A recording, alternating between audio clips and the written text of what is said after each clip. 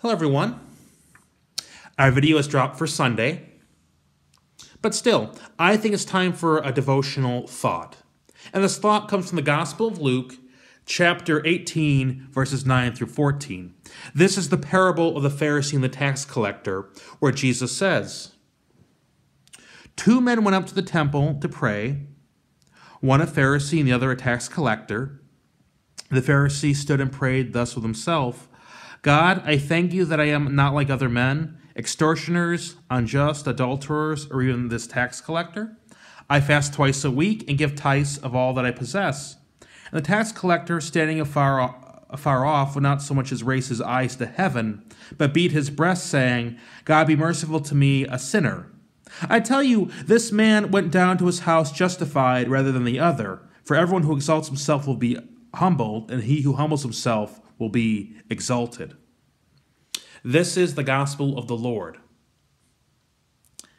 And it makes a very powerful point, that we all are beggars before God. This much is true. And if we are in denial of this and think, "Yeah, God, I'm so great, let's hang out together," it's not going to end well for you. But if you fess up and say, "Yeah, God, I messed up, I'm a sinner, that's me. For the sake of Jesus Christ, forgive me," you're forgiven. You are right with God. It says this tax collector, people who are notorious for being cheats, went home right before God. And given these times, yeah, we're beggars. What's going to happen? We don't know. We need God all the more. It's time to admit this, come clean, and rely on God.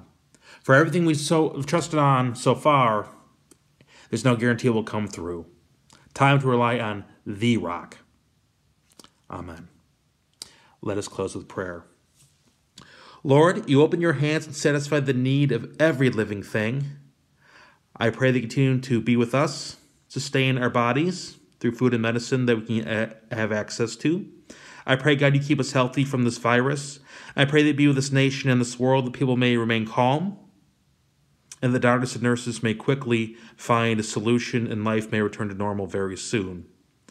But Lord, whatever happens, guide us always in Jesus Christ, your Son, our Lord, in whose name I pray. Amen.